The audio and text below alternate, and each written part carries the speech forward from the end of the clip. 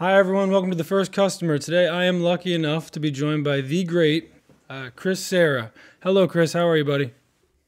Really good, Jay. Good to see you. It's good to see you, man. Chris is a local legend. If you've met anybody in tech in Philadelphia in the past, what, 10, 15, 20 years? I mean, I don't want to age you, Chris, but everybody knows Chris. So thank you for taking some time. I really appreciate it. And, full disclosure, Arcweb was one of my first clients at JDAQA, and I bought a suit to walk down to your office for the first time. And, we landed the deal, and it's been, an awesome, awesome time. And we love anybody that works for Chris. So thank you for that. But let's get started, dude. Let's talk about who is Chris Cera. We're not going to bore everybody with a bunch of background, but like I want to build up to how we got to the monster today. Where did we start? Where did you grow up? And were your parents entrepreneurs? What was your kind of teen years looking to college? I grew up in Delaware County, right outside of Philadelphia. My dad is an entrepreneur, was an entrepreneur in the he had a shoe store, so he was a retail entrepreneur, I've had a number of influences in my life that were business owners. So felt fortunate. So I kind of had the bug early, even though I didn't really know how that would be implemented later in the world. But even though I went to college and got a job like a lot of people try to do right after college, after a little while of bouncing around on a few different jobs, decided to had the confidence to take the plunge finally. Awesome. So what was the first business after college? I mean, did you go out and start your own thing? Did you dip your toe in? How did you get into what was the first kickoff? And I don't think it was Arcweb, right? You had something before that? Yeah, I had done some consulting. I had also had a number of, at least a couple businesses that didn't really go anywhere. Some that never even made it to being incorporated. Another that was incorporated but never got a customer. And then I also did some of my own consulting, which I didn't have a separate corporation for some period of time. So I had been essentially tinkering. I was doing, the founder dating, just talking to a lot of people that also wanted to start a business and trying to see could we work together. So I did a substantial amount of that, and that was also the reason for a bunch of starts that stopped fairly quickly. But that's also how you get started. You try to work on something with people, and it's always best to realize that if something's not working, you go do something else. So Right. there was a number of those. So, but I think what you were trying to get at too is the first company that was I sort of told my friends and family about that I was going to quit my job and that sort of thing was a company called Views It, which I can't really pitch this company to save my life anymore. It's been a long time.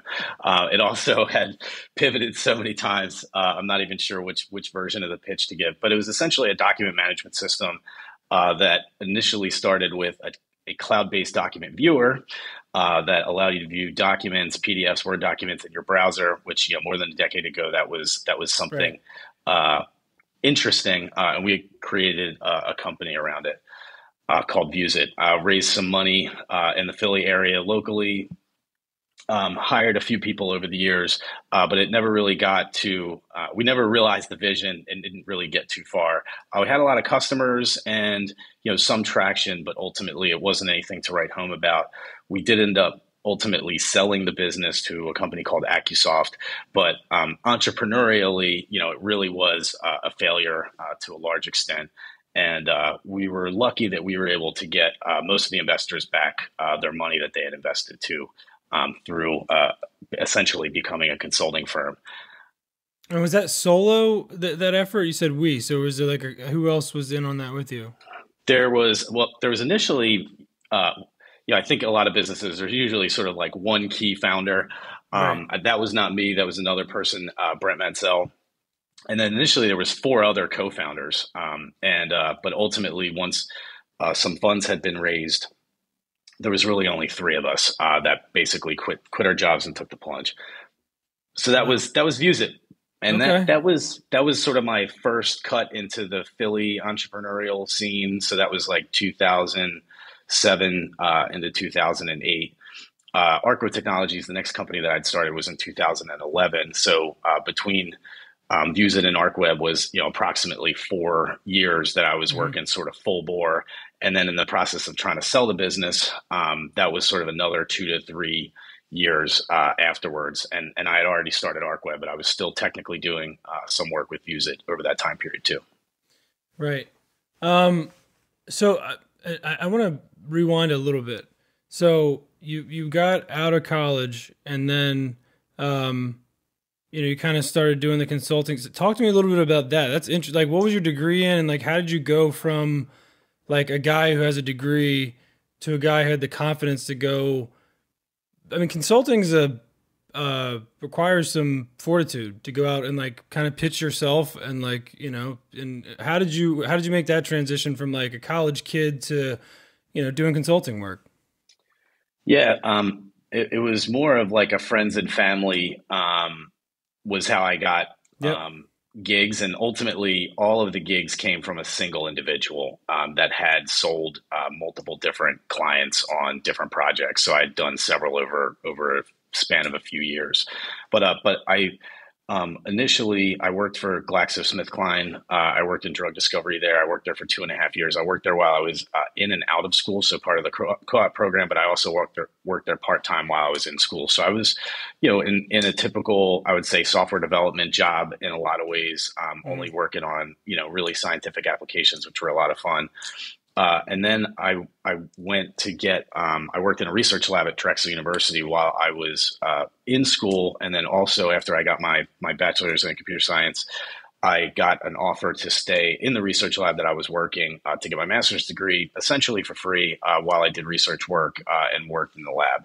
So I stayed until I got my master's degree. I did research in the areas of computer aided design and some elements of some other things. Um, but it was ultimately I was in essentially like a software CAD lab. Right. And then after that, so I had a decent amount of job experience, sort of coming out, and then I had some friends of mine who were doing some consulting for this. Museums do a lot of custom technology development, as I'm sure and in Hmm. Philly, there's a number of museums there, and so this person had essentially sold some projects to Children's Hospital Philadelphia, Franklin Institute, and they were ultimately video games, kids' video games. And I was working basically, I was hired as a software developer working on those video games, and I was producing everything from like parts of the operating system to the software that was running on it to doing some of the game development, game design. It was a really awesome gig Was that for the what it was. were those aren't the ones that were the 'cause my kids, unfortunately, I have five of them, so I've been to CHOP plenty of times. Um, is that the ones that like the big projection went onto the floor and they could like walk around on it and interact with it? So there was three different excuse me kiosks in the emergency room, and I'm blanking on the exact time period. My hunch is that when you were a dad, those machines were already gone and they had been Okay. replaced Okay. by other systems. But the company I was consulting for was called Museum Interactive Technologies. They were on 11th and Buttonwood, Hmm. in I guess that's Callow Hill area of Philadelphia. And I did consulting there, and that was where I did a number of projects. But I didn't have to do the really hard things, which is the business development to find the consulting client. It was more that I was a good engineer and had some of the skills that were needed for the job, and my friends were working with them. And so, fortunately, I just got a connection, and it was relatively easy in the grand scheme of things. Hmm. Okay. All right. Yeah, that's kind of that makes a lot more sense now. And then you kind of kept that vein going. So let's fast forward back. Pre ArcWeb, uh, where how did you make the jump? You've used it kind of fizzled. I think it's So where did you end up in those 4 years, and how did you start ArcWeb after that? Yep. So the we had raised money, and it was a pretty complex scenario because ultimately the business wasn't profitable enough to a point where it could return any capital to the investors. And so it became, more of a how do we exit gracefully? And so the investors ultimately had to get out. We also had a lot of customers on the platform, and we didn't want to, just send them a notice, we're shutting everything down in 30 days. Good luck, Right. migrating your application. So we didn't want to do that at all either. So we wanted to find someone who would buy it, knowing that it wasn't going to make the investors whole, but ultimately to try to see how far we could get. In the meantime, we decided to start doing consulting in and around document management software. So we were lucky in that an investor of ours was in a group that also included an executive at one of our clients, or excuse me, an executive who later became one of our clients at ING Direct. And we were able to get an introduction there. And ultimately, they had a specific challenge involving check processing. And we had proposed to them that we could deliver a solution to them in a time period that they really needed it in. And so we got sort of a Bluebird first project. And that we had to hustle really hard from a business development perspective to get the proposal on there, figure out, when we can actually deliver the system and make sure that the proposal was very good, and then leverage everything that we could in terms of relationships and our experience in the area in order to convince them that we were the right company for the job. And so we were lucky in that we successfully did that. And then we ended up doing several more projects after that. And ultimately, that was enough to, fix the financial gap that we needed in order to get the investors out in a way that everybody would agree to. Mm-hmm. And so part of that. So anyway, so I'll get to your question. So I had to basically give my notice that I was going to go do something else as part of the negotiation with the investors. To essentially allow me to go with my chin up, and so I created Arcweb Technologies really just to sort of symbolize that I was moving on. I was starting a new company, and it was essentially for real. I had assumed that I would work on some other startup with Arcweb Technologies, but I really didn't know exactly what that would be. Wow. So that was how it happened, and then after. So we continue to do consulting work through Viewsit as I had created Arcweb, and I made another essentially deal with my two co-founders, and I said, we're paying off the investors, and then whatever profits are left, you folks can basically have it. I'm going to go do this other thing, and that's the executive summary version. It was a bit more complicated than that, but exiting a company is really complex. So you have to figure out how do you make it work for everybody. And this was, I'm just going through all the different motions of what I needed to do to kind of gracefully exit, and that worked out really well. So they continued to operate it for some period of time.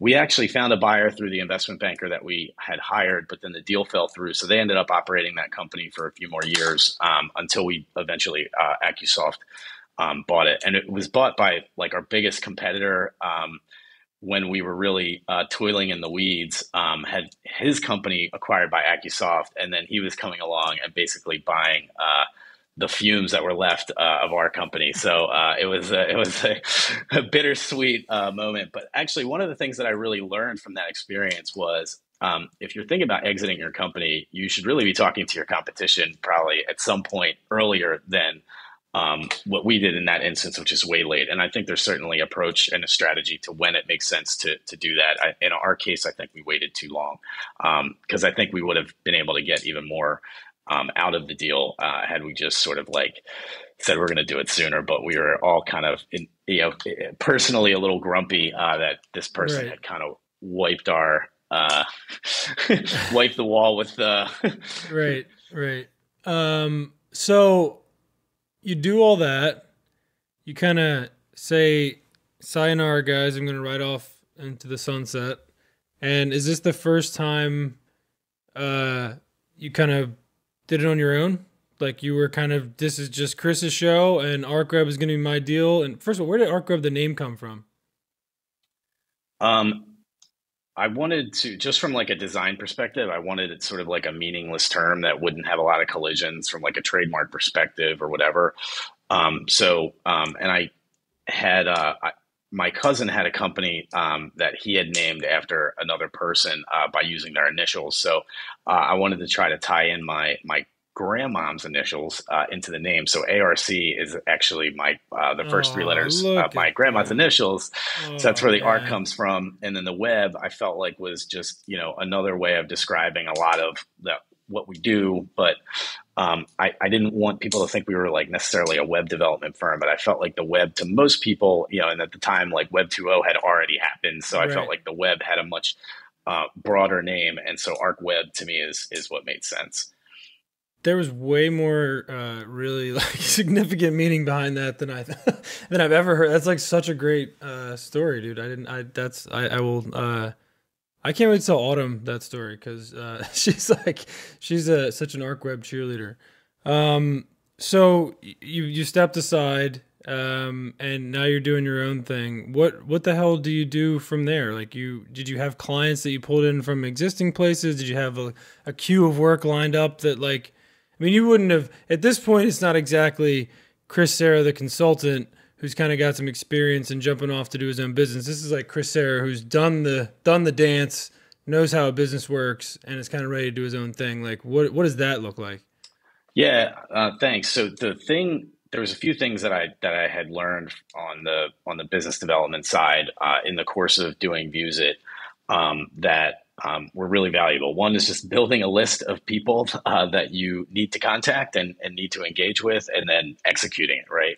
And I saw it really done well when we hired the investment banker, and watching this individual kind of cut through a list that we had provided was like really impressive because I'd never actually seen it before.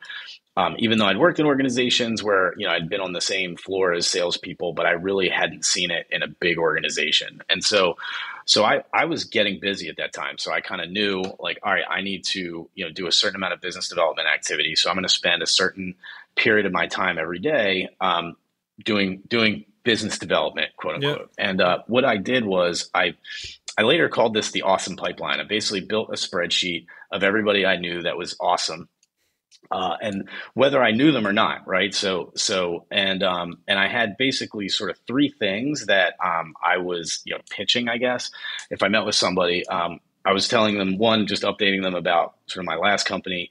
Two, saying that I was looking for other opportunities to co-found a business or whatever else. Three, I'm doing consulting in the meantime.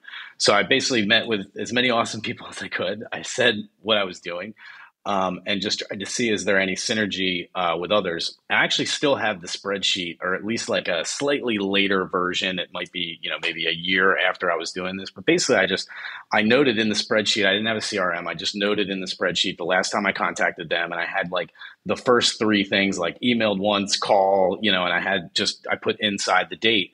And then every day, I can't remember exactly what time, but generally speaking, I try to do like my core high priority work in the morning. So it was like, let's just say it was 9 to 10 or 9 to 11.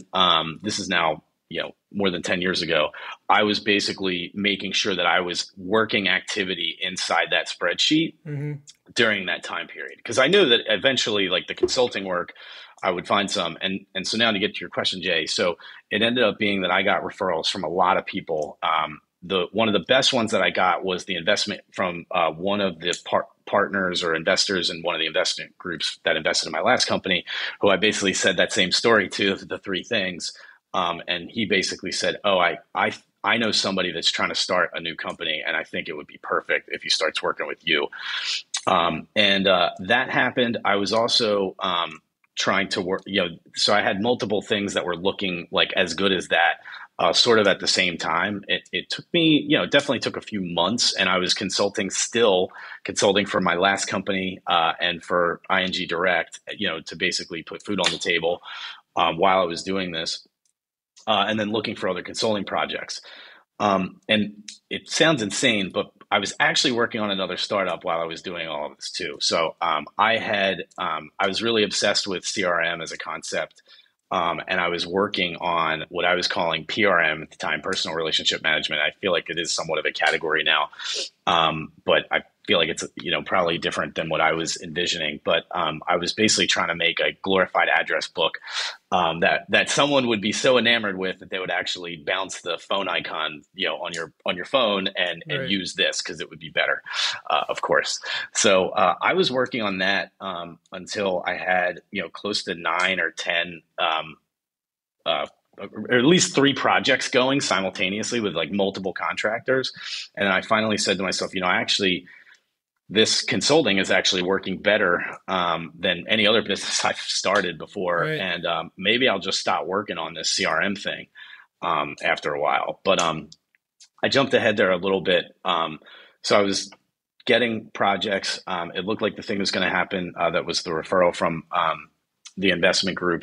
There was another person who worked for a private equity advisory company. He was starting a company. And I basically convinced him to do a project with him. And then a third thing that had sort of hit around the same time was MakerBot, the 3D printing company. Mm-hmm. And it's, the great story there is that I had an engineering manager at MakerBot who I knew for many, many years. So I was leveraging, a known trusted relationship. And then their head of product or their procurement, I think it was procurement, I can't remember. He actually knew the procurement person at ING Direct, where I was already consulting. And then that was a reference. And then I got MakerBot. And the other project that I mentioned with the entrepreneur from the investment group is what became QTrack with Gary Shank. So Gary Shank was that person, and he's an investor, an entrepreneur, and a great person. Yeah, I learned a lot, and I had to basically hire people pretty quickly. But I was only hiring 1099 contractors, and and I had a mix of things where I was hiring people for the company I was consulting for, and then I had another situation that was developing where I was hiring my own, and Right. And in very, very early in the process, I actually had a project that went kind of sideways, and it went sideways. And it's funny because I remember having a conversation with the founder, and he had showed me a PowerPoint deck that literally was an app with 3 screens. So after we had been, in production and built several versions, this thing had way more than 3 screens and a ton of stuff, and it was just Right. getting more and more complex, and it was getting expensive. So we were way over the budget that we had forecasted. And then he said that he wanted to call it quits, and I had to, sort of make amends with the scenario and everything. And what I realized was that I was kind of fooling myself into thinking that I was hiring people for him. So I wasn't taking any accounting or legal risk. But I was still taking essentially a reputational risk, and that it was my reputation on the line. And so I sort of fooled myself into thinking that if I wasn't taking the financial risk or legal risk or whatever, then I was somehow in a safer place. But what I realized is actually that my reputation is even more important than those other things. And so I'm just as much at risk. And so that was the last project where I was hiring people for my clients. And instead, from that point on, I decided that I was just going to hire the people myself and manage them myself. And that way, the risk would still be, on me reputationally, but ultimately I could have a lot more control too, because sometimes projects fail because the manager is directing you to work on the wrong things. And as an engineer, I can't tell you how many times I worked on products that I knew were absolutely not going to work, Right. because either they had terrible design, they did no testing, there was no product management or whatever. And people were like, no, well, you're the engineer, just build this thing. And I'm like, Right. okay, keep coding away. So, where does this take us in the Arcweb journey? What I see today may not be an accurate representation of where it was to start, for sure. So like, where was the kind of in between? Like where you guys evolved over time, and so talk about going from 1099 to W2, and maybe that's where some of that stuff started, right? Because I've Yep. personally dealt with that. That situation and grappled with all the both sides of the pros and cons. So that had to be a pretty big change for you. Yeah. So there was, I believe the number was 11. So I had 11 contractors that were all working, close to 40 hours or more, depending upon the project. And I was still working on that CRM product or PRM product. And I had basically made that decision that I mentioned earlier, where I'm like, this is really working. I don't, maybe I'll just stop working on this other startup and see how far I can take this consulting company. So the next hire was essentially an operations person. So the first hire of Arcweb was essentially an operations person who also had a legal background, and so he just really helped in a lot of ways get the fabric of the company going, from being able to hire employees, and whatnot moving forward, benefits and all of those things. And eventually we stopped we stopped hiring contractors. We moved everybody to be a W-2 employee, and have focused on really how do we build a place that's one of the best places to work Sure. for employees over time. So it's certainly a lot different now than it was back then. And that time period, I would say, is probably like 6-7 years ago. We grew pretty fast in the first few. So it was dormant for a few years because I was just, it was basically a shell company while I was consulting for one client, my former company. And then when I started consulting in it for real, it grew pretty fast. So it's probably 6-7 years ago now at this point, is where we are, where I'm hiring my first employee. And then over time, we hired more than 20 people in the next few years. And then, like I said, over time, actually ratcheted down our contractor pool. And we didn't tell anyone that they weren't hired anymore. It just we stopped hiring people, and then eventually people, just like any other gig that they're working on, they decide to go somewhere else. Were you able to do that because you had kind of de-risked like the other side of the business by having like a constant flow of clients and all? I mean, because that's the real concern, right? When you switch from W or 1099 to W-2 is now I'm liable for everything all the time, 40 hours a week, et cetera, benefits and everything else. And these people's livelihoods are dependent on it. When the contractor stuff is almost like, it feels like there's an unknown, an unsaid agreement where it's like, you're a contractor and it's scalable. And with that comes the flexibility on their side to be a contractor, just like I was for a decade. So is that, was that the way that you were able to kind of make that change? You're like, all right, I'm just going to go W-2 now. I'm going to pay everybody, a salary and do that sort of thing. Is that because you knew you had established a business that could kind of survive the ups and downs of the W-2 employment compared to having 1099s, which are more flexible? So I would say it was more about just accepting the risk than having, confidence, knowing that there's, pipe there. That sounds like a very recurring theme for you. It's just think that you want it and take the risk. I like that. I mean, that's why you've been successful. So interestingly enough, your first customer was kind of an existing previous customer, which happens to be the same frequency. I hear that very often. A lot, it's the first customer is somebody's first consulting thing or something, which is why when people ask me, hey, I do marketing or I do whatever, and I've done it for years, and it's like, just pick up some consulting work to start. Like, you got to pick up a side project, go to Upwork, go to Fiverr, go to wherever, do some project for somebody, that runs a business. That's my recommendation. You've even, you and I have sent each other people and talked about stuff. I mean, what is your suggestion to those people that are in that, coming up? How do people get into consulting in 2022? I mean, it may be even a hard question for you to answer at this point, because the landscape has changed. Well, I think the landscape certainly has changed. However, I think, so much of business development is around relationships and trust.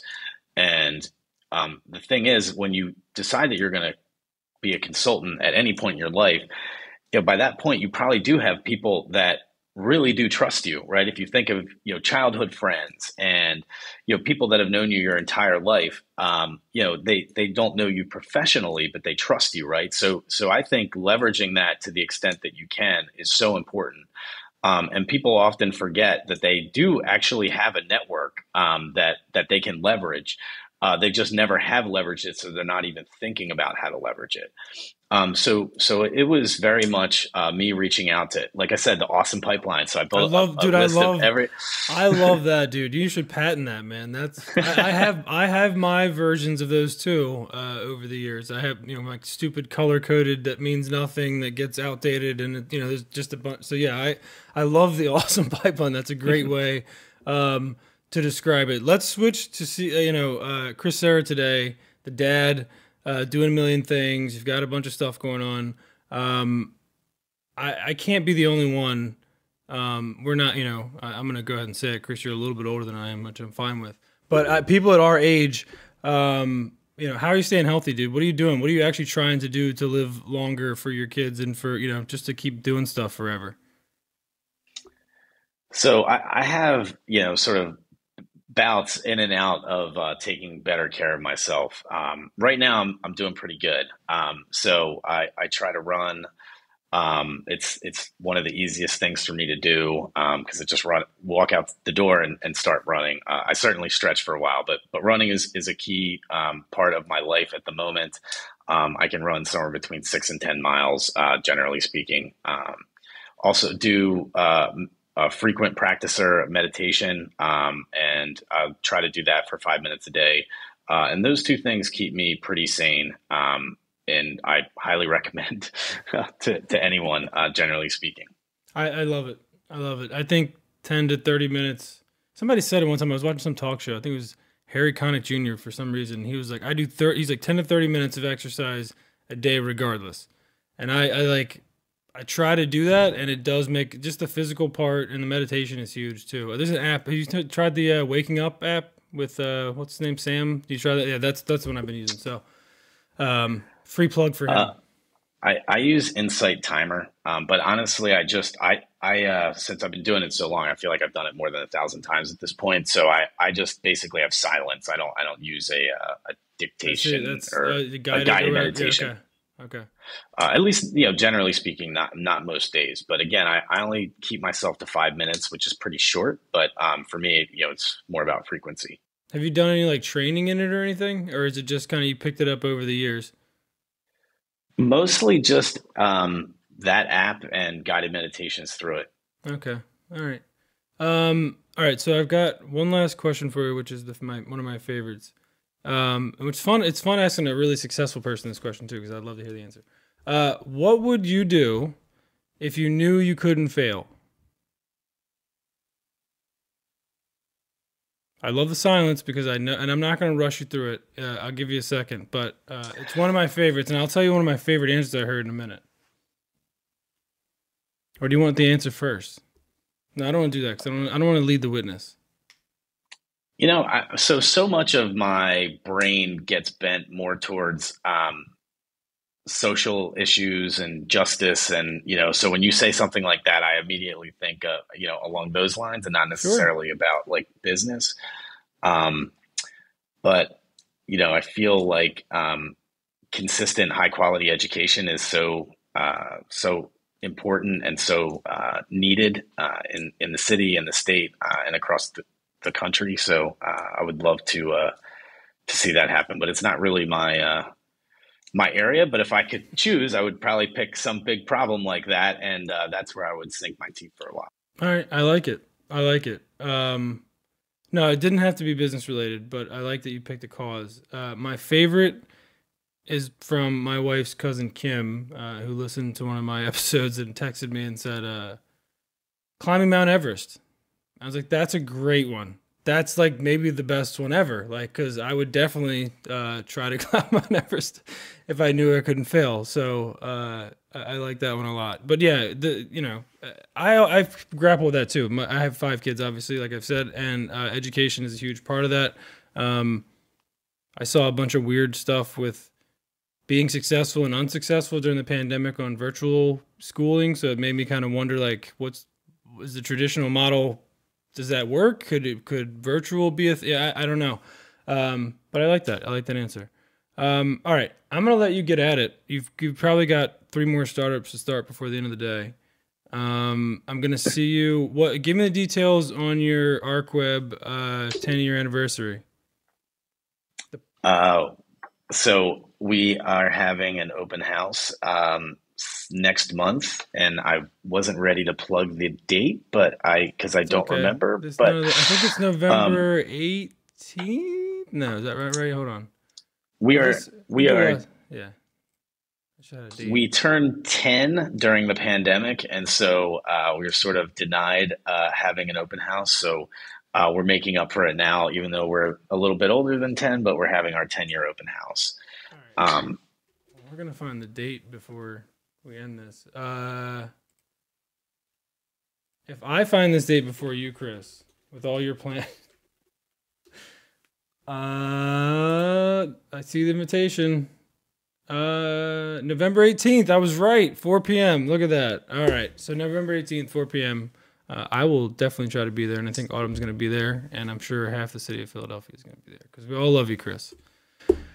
Thank you so much. You're the man. Thank you for coming on. I appreciate you giving me some of your time today, buddy. I'll talk to you soon, okay? My pleasure. Thanks for having me on. Great talking to you. Have a great day. You're the man, Chris. Thanks, buddy. See ya later.